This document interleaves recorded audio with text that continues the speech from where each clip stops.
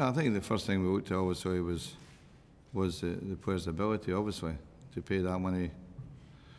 Was a lot of money when a player was in his last year, but the thing about that is it proved the year before when City paid, I think it was 24 million for Nasri.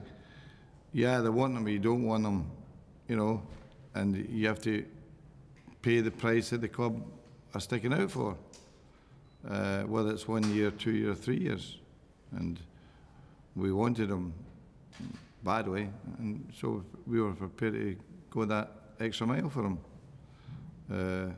It's just the way the game is nowadays. Obviously, when you're negotiating with a club who's got a player saying 3-4 years, they're in a better position, obviously.